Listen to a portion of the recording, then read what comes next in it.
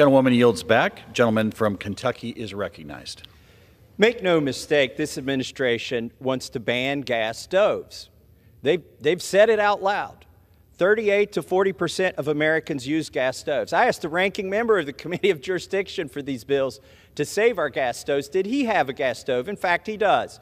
I asked him, does it meet the new standards? Would he be able to buy one in the market? He has no idea. He was offended that I would ask such a question. But we have two bills here to protect your gas stoves, the Gas Stove Protection and Freedom Act and the Save Our Gas Stoves Act. The Federal Interagency Committee on Indoor Air Quality has never identified gas cooking stoves as contributing to asthma or respiratory illness, nor has the Consumer Product Safety Commission nor the EPA ever identified gas stoves as a significant contributor to adverse air quality or as a health hazard. But the other side of the aisle, they just don't like gas stoves. They're reaching for any reason to ban these things. But they shouldn't. It's short-sighted. Number one, what if everybody had an electric stove? How would they get the energy? Well, you would burn natural gas, as many states do, most states do, in a turbine. You would generate electricity in a process that's hardly 50% efficient. Then you would transmit it over power lines to the household, which could be hundreds of miles, at an efficiency of maybe 70% by the time it goes through all the transformers, get to the house, and then heat up the pot. Why not take the natural gas to the house and burn it there directly? Well, many consumers have identified this is a lot more efficient, and that's what they do, and that's why they have gas stoves. They're 3.4 times more affordable than electric stoves.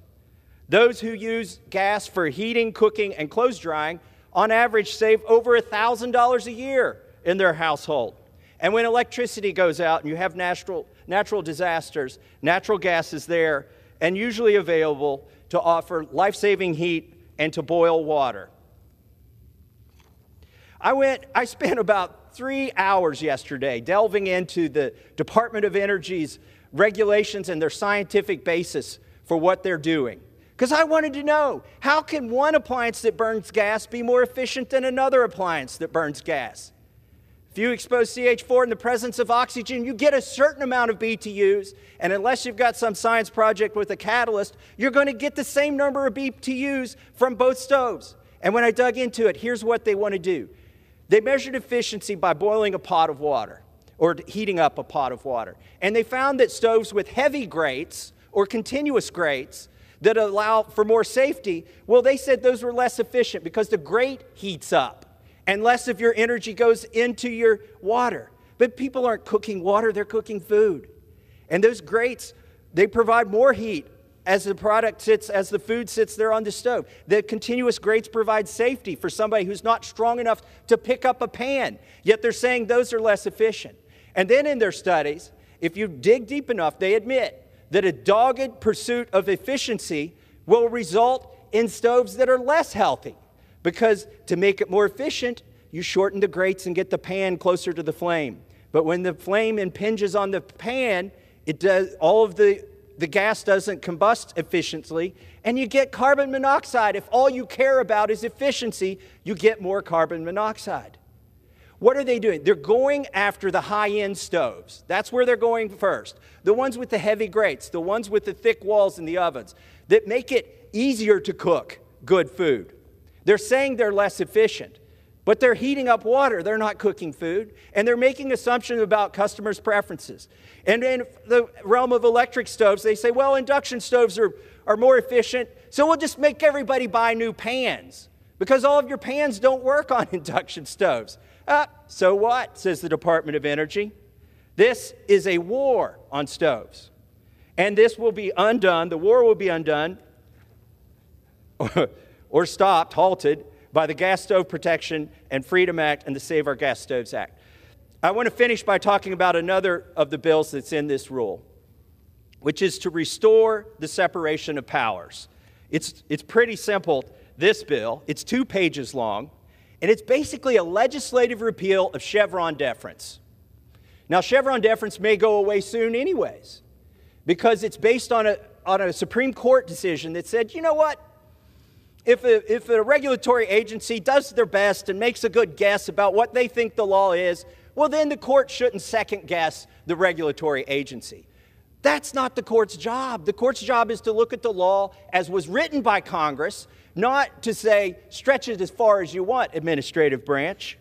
So the Separation of Powers Restoration Act would require the courts to look at all questions of law de novo, including interpretation of constitutional and statutory provisions. This is a wise bill. It should pass. The rule for this should pass. And I also want to note, just in closing, the American people, they don't understand why you want to give up power to the executive branch. They elected you all to come up here and represent them, to live by the laws that we write, but also to be responsible for those laws when our constituents have to live under them. It sounds absurd to the American people that we would want to give up that power that those people have entrusted to us. And whether you're into laws or the structure of government, if you just follow common sense, you know banning gas stoves isn't going to save the planet. It's going to increase prices. It's going to make it harder for low-income and middle-income families to get by if they have to buy more expensive appliances or if they have to cook their food longer. That's the result of these regulations. And all of that could be reined in with the REINS Act.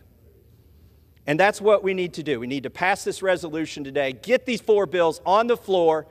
We've allowed amendments. Everybody under this rules had 72 hours to read the bill. My, what a concept.